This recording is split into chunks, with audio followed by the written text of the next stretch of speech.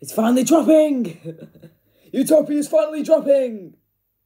Travis has learned how to use Spotify to release shit. But welcome to the musical show, the show where I talk about music, and the show where chances are I will talk a lot about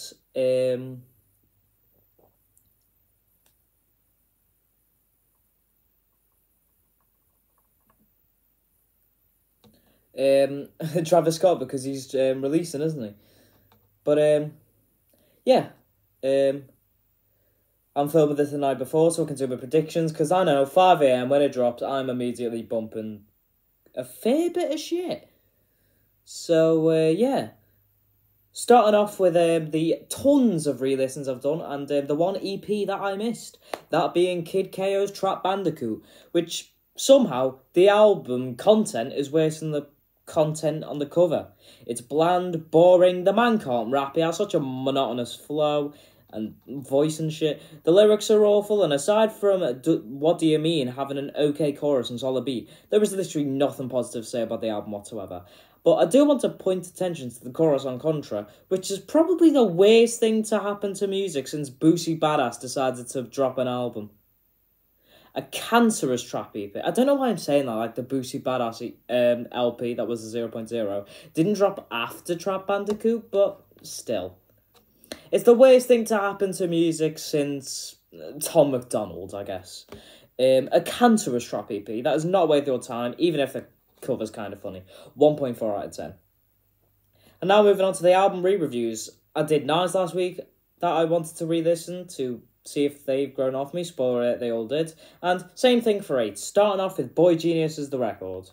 The lyrics are, as you'd expect, weird but usually pretty solid and inoffensive. The instrumentals are absolutely stunning, and only a couple are basic acoustic cuts that you've heard a million times. The vocals were incredible, as expected from all 3 artists, and tracks such as Cool About It showed them at their best with a solid instrumental and beautiful vocal from each party, with it truly feeling like a collaboration of all 3 artists. Some artists could have just done more, but could have had a bigger part in some songs, I felt. I think the worst track was definitely We're in Love, which was too long and had some poor lyricism and a basic instrumental, but the closer, A Letter to an Old Poet, has the worst and weirdest lyricism that, at the time, when the album came out, I'd heard in a hot minute. It was really chaotic. A great album, for show, that's incredible instrumentally and vocally, but lyrically, it lacks a teeny bit. 8.4 out of 10 nonetheless, it's brilliant. Moving on to the Special Grafts, Art of Words, and the beats here, honestly, nothing short of superb. They are interesting in a range of sort of styles in their sort of boom bap area, I guess. And they're cohesive. The rapping and lyricism is solid too, and the album has the likes of Everyday on it. But 38 Special sings, and he really can't. And as I said, he doesn't, he can't sing, he doesn't get away with it at all on, say, Life's the Same, which is carried by the verses and the lyricism, and it does also affect a couple of the tracks. There's also the odd beat that just wasn't anything special or memorable. That aside, though, not much else to say, it's pretty fucking great, 7.9 out of 10. Moving on to Currency and Jermaine Dupri's for Motivational Use Only Volume 1. I hope I'm flying through these, because I kind of have to. Which is nowhere near as good as Vice's. I do probably have to re-listen to that at some point, though. However, the beats were still pretty superb, and the rapping was honestly better than on Vice's on some tracks. However, it's less consistent. Vice's doesn't have a song as bad as So-So Jet, for example. Lyrically, there are some good bars, and it is largely inoffensive, and overall, as much as the title is completely false advertising, I do not feel motivated at all. It's great. 7.9 out of 10. Moving on to Kate Tramine's self-titled, and this is a summer album. This is album of the summer. For a grand total of about, it's not album of the summer anymore. The Post Malone shit's out. That's album of the summer now. But, yeah, the bars are absolutely pure fun. They are terrible in a good way. And are really just whack. They do add a bit of humour to the whole experience. And, the beats are solid enough, although the Sosa Sup one has already been used by Kate Renata on a different track, so that was kind of lazy. And there are some basic ones, such as the one in K&A. However, what really brings us down is the rapping performances, which completely ruined the verses on, say, Rebuke with this weird sort of flow that he was going for that was just trash. And when there's autotune, it don't sound good. And it does feel like he wasn't trying on a couple of tracks. It can be fun in some places, but can also be mid as hell. Overall, great summer album. It is a summer album, no matter how much it's not the summer album that people wanted, and will end up being one of the albums of this summer for sure. 7.8 out of 10. Moving on to Inhalers, Cuts and Bruises, which I absolutely overrated. 8.7, the fuck? It's great instrumentally, and this is not on par with King Cruel. It's great instrumentally, and the vocals are absolutely stunning for sure, but it's really like nothing special.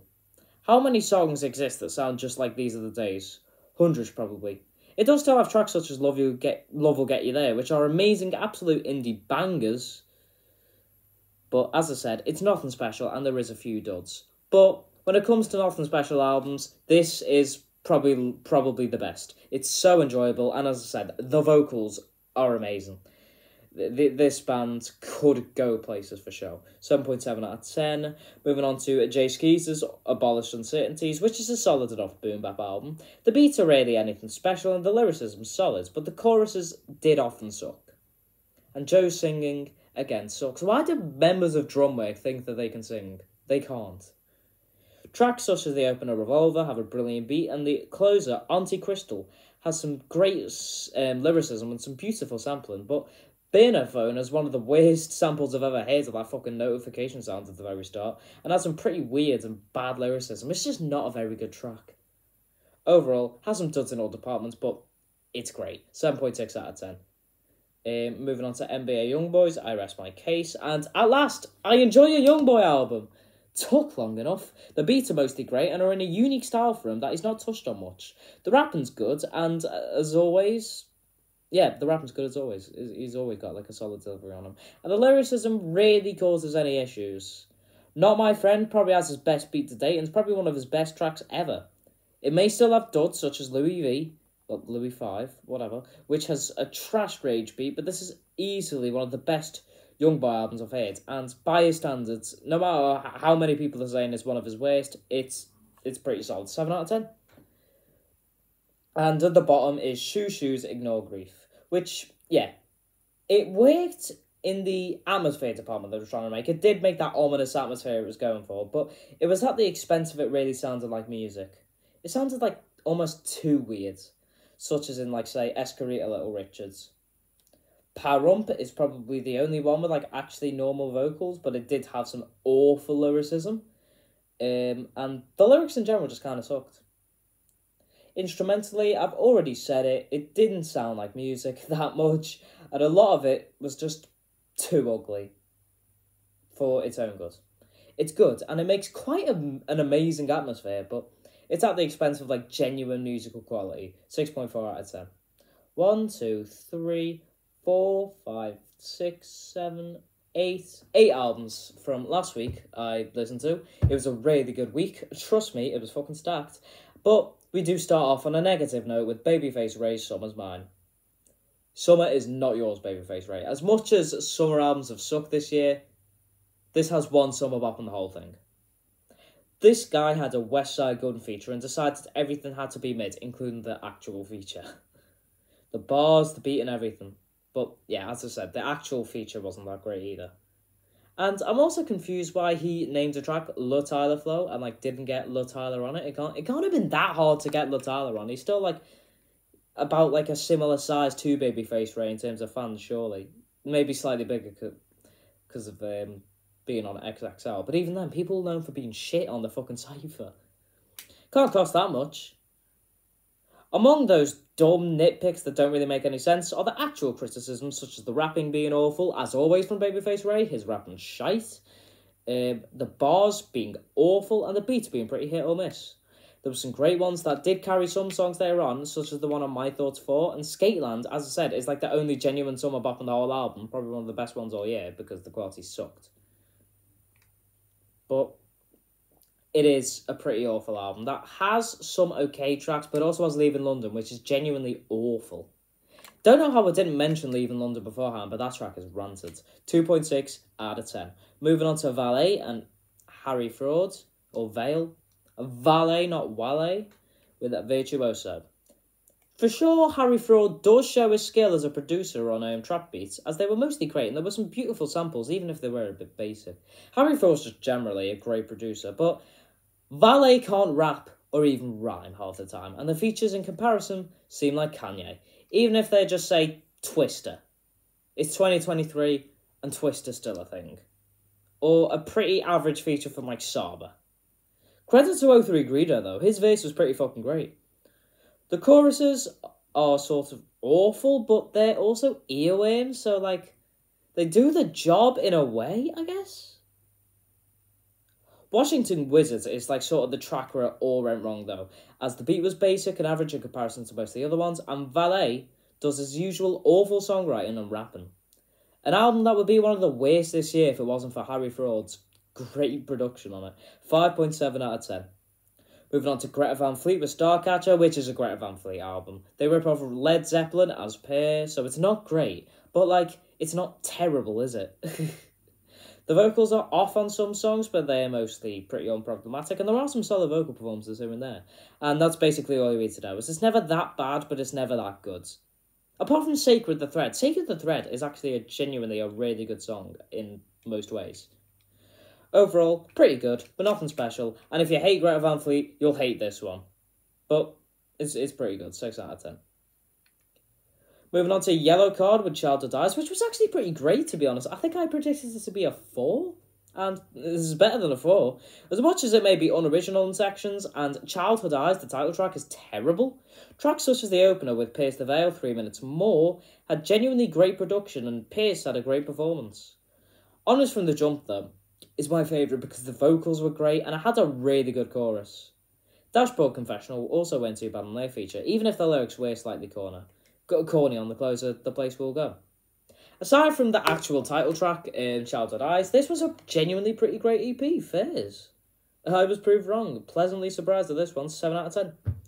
Moving on to Block Party with the High Life EP, which doesn't get off to the best start, as the first 2 tracks weren't amazing, especially the pretty mid-sophomore track in Keep It Rollin', but Blue is actually a really good song with some beautiful guitars, and The Blood Moon ends it on a relative high, with it just being a solid track.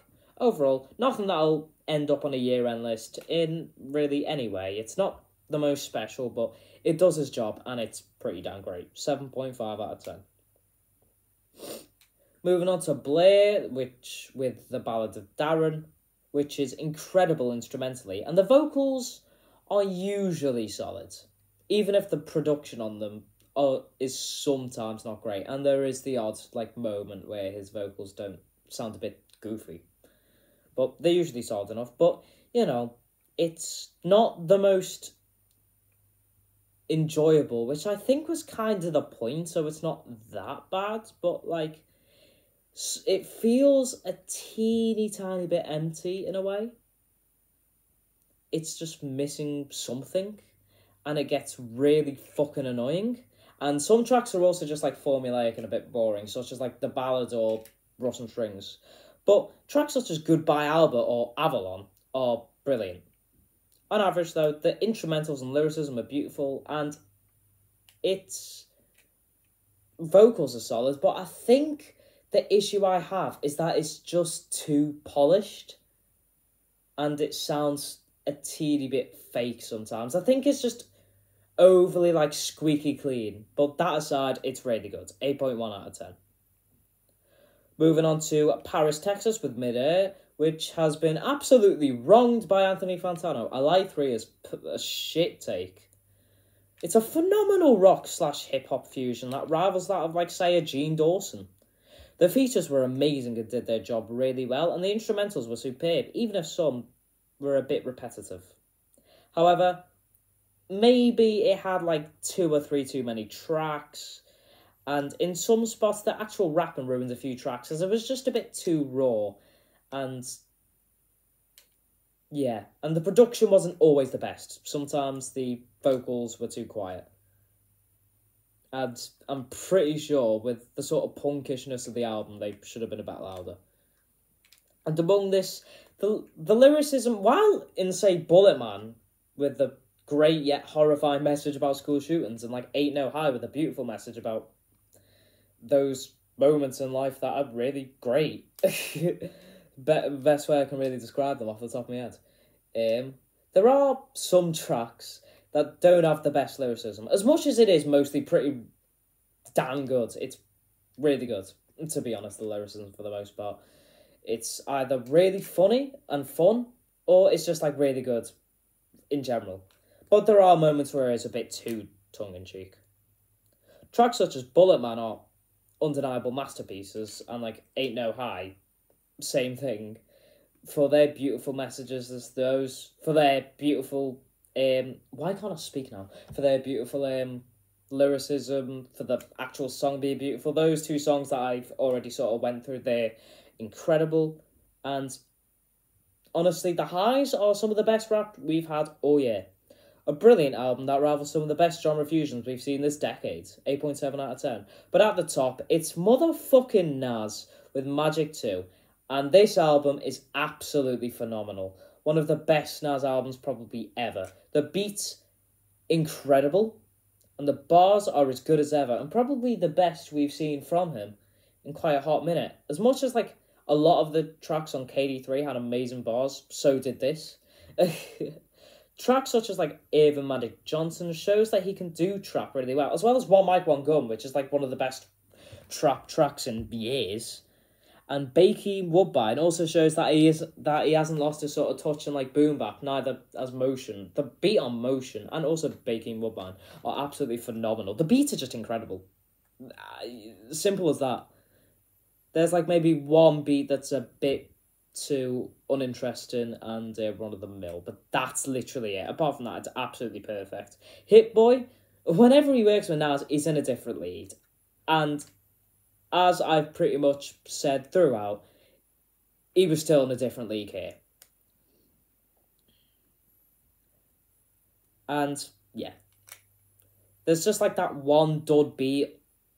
There might not even really be a dud beat. The beats were just basically, the production, the beats are perfect. There you go. But, like, every so often, there's just that questionable bar, like the we need to bring back Beheadings bar, which I think was on Motion, maybe. And that off-flow in the chorus of Office Hour, that was just too fast and it didn't really match the beat. The 50 Cent feature was pretty good, though. And, yeah.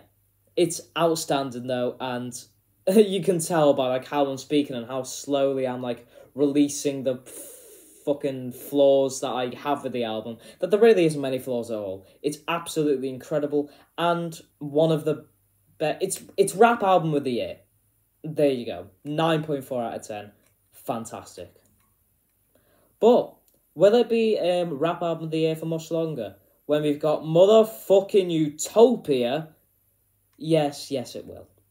Utopia, I presume it's going to be hidden features, nor would I want to spoil the features anyway.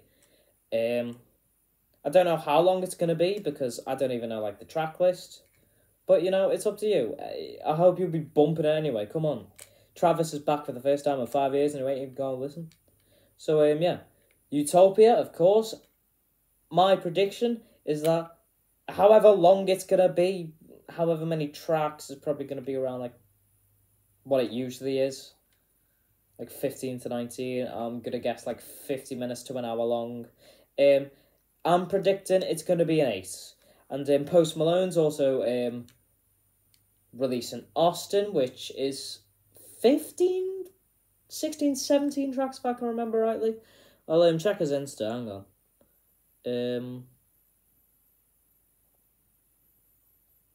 Yeah, we know.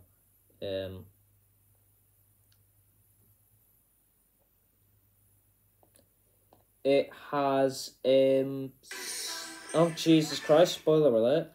It has 17 tracks. I don't know how long it is. It's probably around like the 50-minute mark. And pretty much everything from the album has been really good. It's maybe not been the most special musically, but like it's still been really fucking good. Basically that. So I'm predicting this to also be an 8 and his best album by fucking far. 12 Carat Toothache was pretty mid. So it was definitely going to be a step up from that, from the singles alone. But yeah. Also, I want to shout out my guy, Zell, who's someone I know on TikTok. As much as he's a complete arsehole, he's funny. And he drops music on SoundCloud. He's dropped his new album Kaleidosphere. That's his third project of the year. It features like help production wise from the Vintage Ambience fella, who I also know from TikTok, and also General Platinum, who dropped the pretty iconic The Red Room, which is iconic for the wrong reasons because it's awful. I will be reviewing that, and it will definitely be getting at least a 0.0, chances are, because it's really just goofy, edgy joke rap, and it's not even funny. But yeah, if you're around like rap talk and like music talk on like TikTok and shit, you'll probably know The Red Room. So yeah, it features the General Platinum fella from that, unfortunately. So yeah, there you go. I'll be back to Moz, and I'll do all the rest of them. Because like I'm not listening to them instantly when they come out, like I'm gonna do with Posty Maloney and Travi Poo. And I'm literally gonna listen to the fucking Zell thing now because it's out now. So yeah. As I'm filming this on the Thursday, it came out a day early because, I don't know, sales. It's on SoundCloud. It's 1 AM. The camera quality is terrible, but we move. I'm just going to do these albums as well. Starting off with Tech N9ne. Everyone's favourite rapper.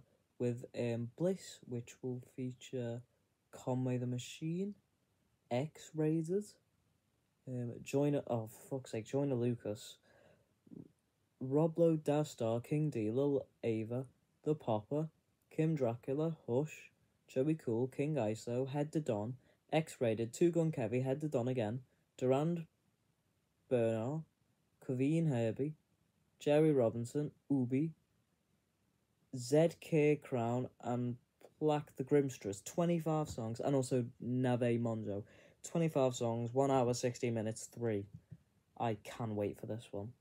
And then we're going to move on to Carly Rae Jepsen with the follow-up to The Loneliest Time, The Loveliest Time. 13 songs, 43 minutes long. I'm guessing a 6. Then Aphex Twin with their EP, well, his EP, Black Box Life Recorder 221F/Inner Room 7 F760. Goofy ass EP name, but it's 4 songs, 40 minutes long, 8. And finally, Anne Marie with Unhealthy Deluxe, which the Deluxe at least features Shania Twain, Khaled, and the Deluxe only, I'm pretty sure, exclusive is Minnie and G-Idol's Expectations. 16 songs, 41 minutes long, 4, and yeah. Just got done finishing Utopia. Jesus Christ. So yeah, I just got last few things to do. Shout out Soulja Boy by Soulja World 3. 14 songs, 32 minutes long. I've already got one terrible Soulja Boy album done this year. I'm gonna skip this one, thank you very much. And Ty Fontaine with whatever the fuck Haim is meant to be pronounced. It's a collab album with him and SJR, featuring Amigo Lee, a track called #Free the Seals, multiplayers, and Junior's also featured. 12 songs, 26 minutes long, 6. So there you go. Thanks for watching. Sorry about the awful video quality, but no apologies are going to be made for the quality of fucking Utopia, man. Spoiler alert, it's good.